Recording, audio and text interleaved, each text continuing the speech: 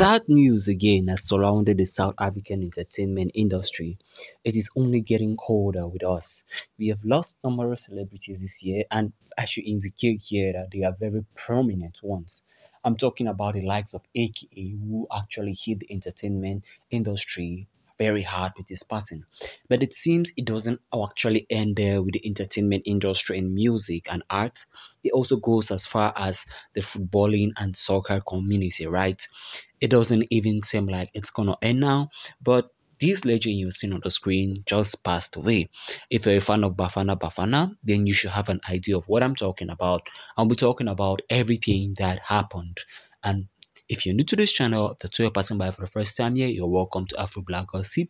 This channel will talk about things that happen in the society, realities, the good and the bad moments. This is very sad. South Africa has unfortunately been hit by sad news of yet the passing on of popular and beloved person. This comes after it was sadly confirmed that the former South African national team Bafana head coach Clive Baker sadly passed away earlier this morning at the age of 78. That is Saturday, 10th of June. Well, it is reported that the 1996 African Nations Cup title winning head coach sadly passed away earlier this morning after he lost a lengthy battle with illness called Lewy body dementia. LBD. The sad passing on of Clive Baker was officially confirmed by his family members, who also revealed that he fought against the Lewy body dementia (LBD) illness until his very end. The South African football fans will make sure that his legacy lives on forever. May his soul rest in peace. He fought a brave fight and a brave battle, and we are relieved he is now at peace.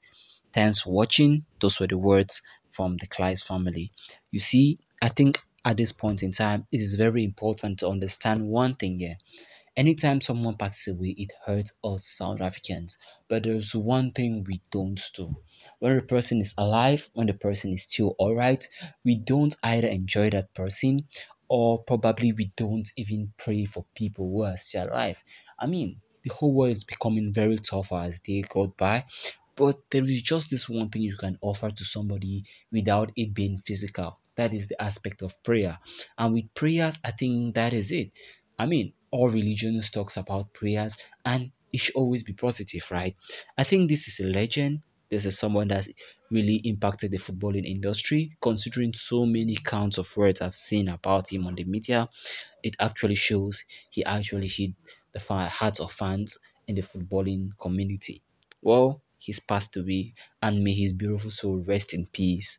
Amen. Thanks for watching this video. Stay tuned for more videos like this.